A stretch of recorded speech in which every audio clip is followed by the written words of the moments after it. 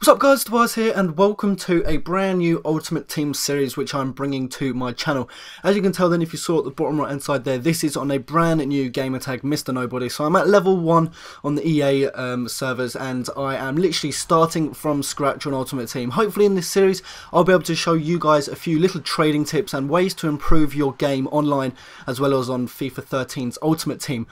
So I'm going to be showing you as many tips as I just said in every single episode on how to get as many more coins than you already do. So as you can see here then at the beginning, then the first thing it did when I went onto Ultimate Team is it made me choose one of these 5 players. Some of you may have had it on my main account. I didn't actually get this when I started Ultimate Team this year, but it is a new thing that they have brought into FIFA 13 this year, and if you haven't seen it you probably don't have a clue what it's about.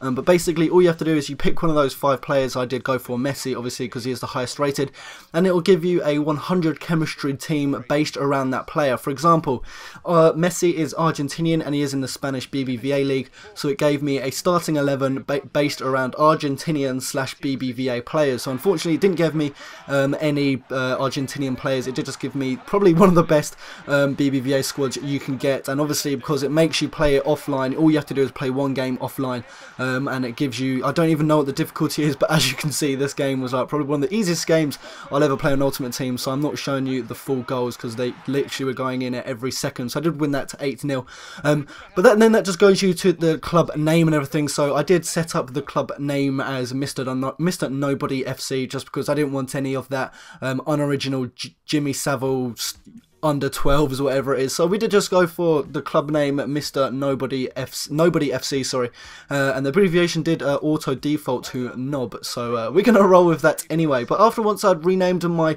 club and everything, it did give me my starter pack then, so that is just a pack of all bronze. If you're really lucky you'll get a silver.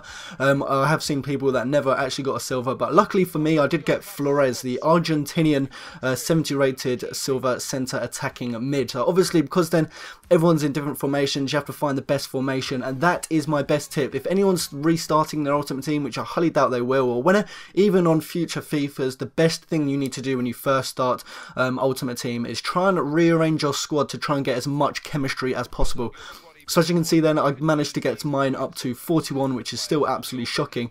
But then FIFA was really kind. It must have been loving me, and it did give me a extra bronze pack. So as you can see here then, it's telling me how to open packs, as if I, of all people, don't know how to open packs.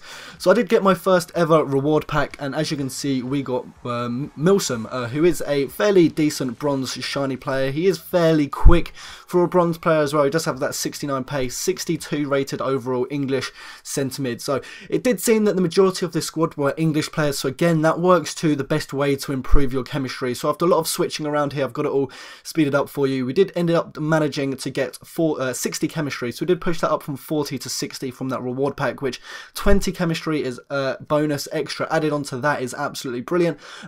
So once I'd made that squad, I did go onto my first online game. It is an absolute risk playing an online game. Fortunately for me, it came up to a bang even squad.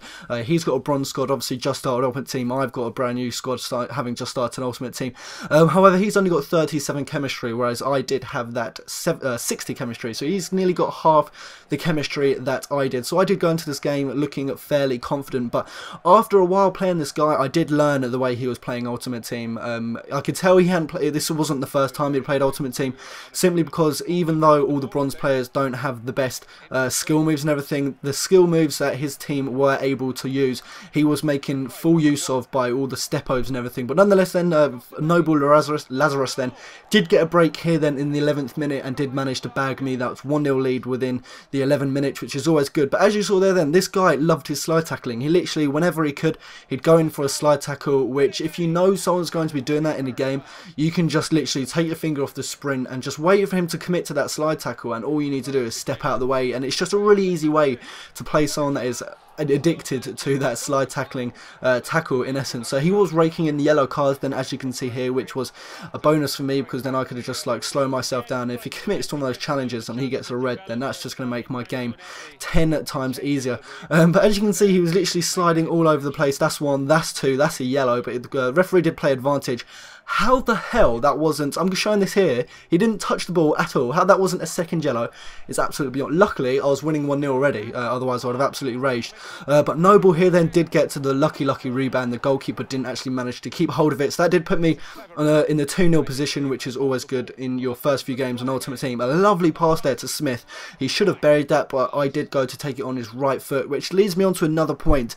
If you're playing with a new squad on Ultimate Team, learn which footed their preferred foot. If you know they're a right-footed player, then make sure you take their shots on that right foot. Don't try and, because in that second miss there, I could have easily had that at 3-0 if I knew he was left-footed, but instead I took it on my right. But nonetheless, then I did go 3-0 up, and this guy did actually rage quit. So that was a nice 452 coins for my first game. But I did want to get into a bit of trading here to show you how to make my first few ever coins. I did rearrange, I did switch to the 4-1-2-1-2 simply because I did want Flores there to be in his preferred position. Obviously, he is the highest rated player in the squad. He is silver, obviously, and he is at centre attacking mid. And with that 4-4-2, I wasn't being able to use him effectively in his position. But this was, I laugh seeing this, even though I've seen it like 20 times before. This was my second game. So he had Nani, pace, 5-star skills, epic long shot, Tevez, pace, Hernandez, pace, Young, pace, we've got, I was going to say, no, it's not PK, it's Poyo, we've got Ferdinand, we've got Evra, so this team is absolutely horribly paced. But as you can see then, he did try and take the mick out of me. He was trying to be cocky, using Nani to try and taunt me, and I did win the ball off him. And again here, this is only the 10th minute, and I did get nearly on a one-on-one of the goalkeeper, but Poyo and Ferdinand were just too strong for me, and I did get punished.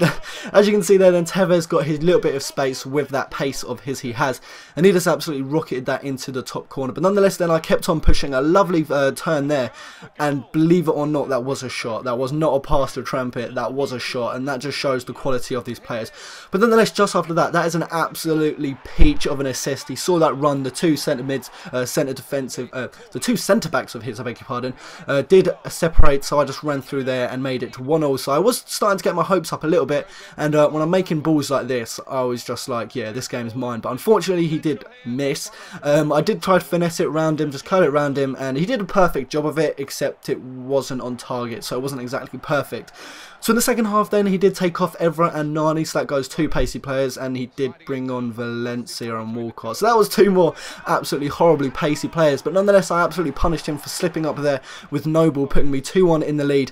And again, this guy was committing with all the slide challenges, and they are just guaranteed to make you lose because they just don't get up quick enough. And I did again punish him there, look, with Flores putting me 3-1. So how I won that game, I do not know. He had like 95 chemistry, I think it was, and I had my 60 with my bronze starter pack. But I'm not going to complain with a 3-1 defeat over that guy. So I did have two instant wins to roll off with this first episode in this series. I hope you enjoy this series.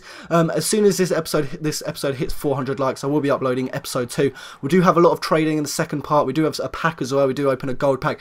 So I hope you enjoy this. Please do leave your comments and thoughts in the comment section below about if there's something you want me to include in this series. But until my next episode, which will be tomorrow, I'll speak to you guys later. Take care.